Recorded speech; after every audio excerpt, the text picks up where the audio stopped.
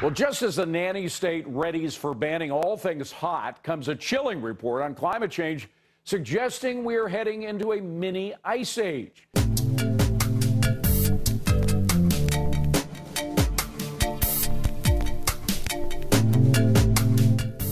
One of the perennial golden oldies of science denial is the impending Ice Age myth. According to Frank Hill, Associate Director of the National Solar Observatory, this is highly unusual and unexpected.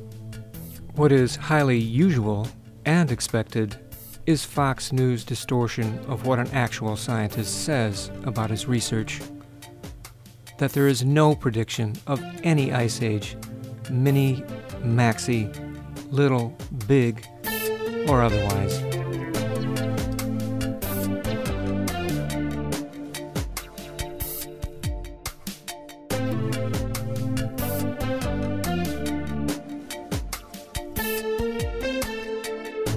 So what kind of expert opinion did Fox News seek out to bolster their blatant perversion of the truth?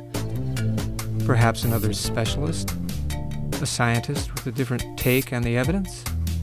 An unbiased observer, perhaps. For more on the implications of all this, we welcome Competitive Enterprise Institute Senior Fellow Chris Horner. So, Chris, how reliable are these reports that we may be going into a mini ice age?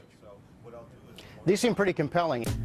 Perfectly dressed, perfectly gelled, and almost perfectly tanned.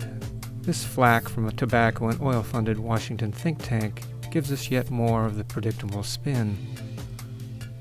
Wouldn't it be refreshing to hear from an actual scientist who really knew something about the topic? My name is Dan Lubin. I'm a research physicist at the Scripps Institution of Oceanography at the University of California, San Diego. And most recently I've been working on solar variability in climate. In particular, I'm focusing on the Maunder Minimum.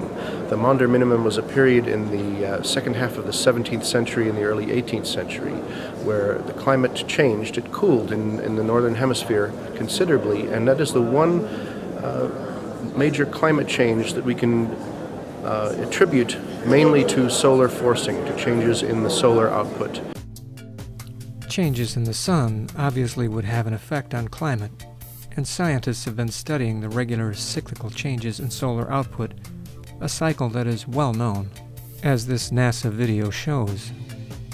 This pattern is called the Sunspot Cycle, and a single cycle lasts for about 11 years, although it can be as short as 8 or as long as 14, and it can vary dramatically in intensity.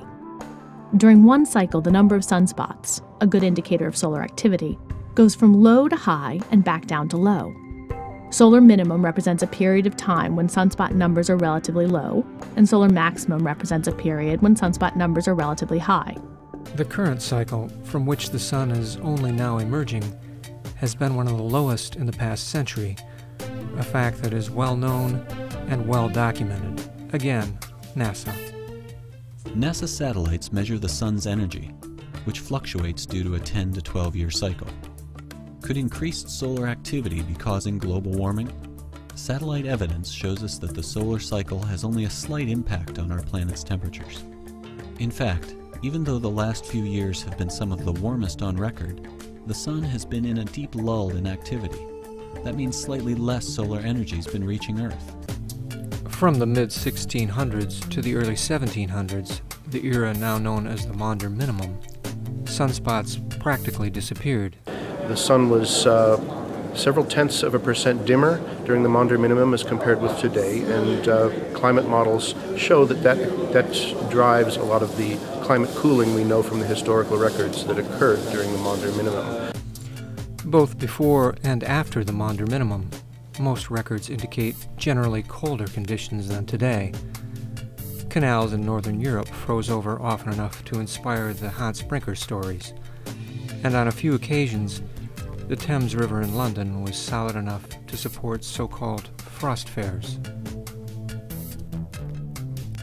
In a review of global climate published during the depths of the most recent deep solar minimum, NASA scientists outlined the possible effects of a continued lull in the sunspot cycle. Let's assume, they wrote, that the solar irradiance does not recover. In that case, the negative forcing relative to the mean solar irradiance is equivalent to 7 years of CO2 increase at current growth rates. So do not look for a new little ice age. In other words, just 7 years of business-as-usual greenhouse emissions totally wipe out even a complete sunspot shutdown. So Dan, there's been some recent research, and I think some of it's been misreported in the media, about the possibility of the sun going into some kind of a minimum. Maybe we're in a minimum right now and we're not quite coming out of it, or perhaps the next solar cycle might be much lower than the current one. Can you expand on that? Well, just on a statistical basis, the Earth order statistics, we are probably due for some reduction in solar irradiance compared to the past 70 or 80 years. Whether that will be a Maunder Minimum, that was the deepest one we know of, that's hard to say. But the bottom line is it will not offset the climate warming that we are causing due to greenhouse gas emissions. The hucksters of climate denial will continue to peddle their poison for as long as the fossil fuel industry keeps calling their tune. For the antidote of real information from real science, you can always come back right here to Climate Denial Crock of the Week.